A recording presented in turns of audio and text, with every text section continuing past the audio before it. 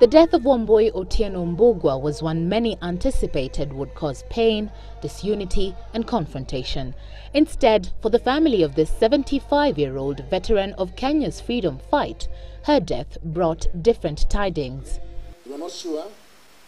It was an opportunity for two different clans, that of the Wayakis and the Umira Kager, to mend their strained relations following years of disagreement that sparked off one of the longest standing family court battles in Kenya's history back in 1986. When we pray the Lord's Prayer, what do we say?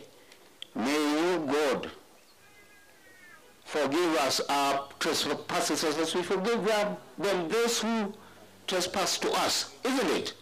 So if there was any mistake done by any member of my community, of my family,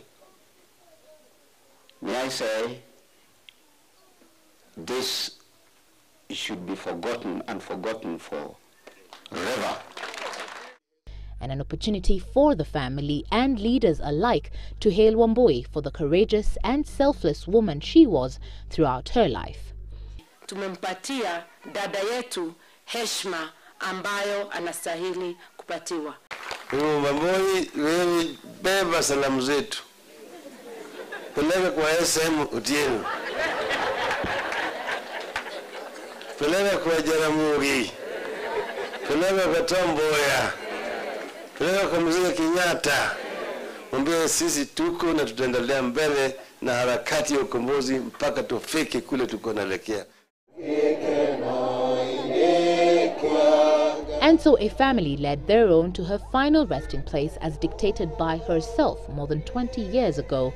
A woman who will go down in history books as one who tirelessly fought for the rights of women, wives, Kenyans, in what to her was the ultimate struggle for freedom. Going down painfully for the family that cherished her dearly, but honorably in the face of many who believe in the path of justice. The late Wambui Otieno Mbugua's 75-year journey is one that has been filled with political, social and even medical challenges. But today, the path that leads to her final resting place is one that seeks to remember Wambui for who she was throughout that journey. A hero. Evelyn Wambui, Citizen TV, in Matasia, Ngong.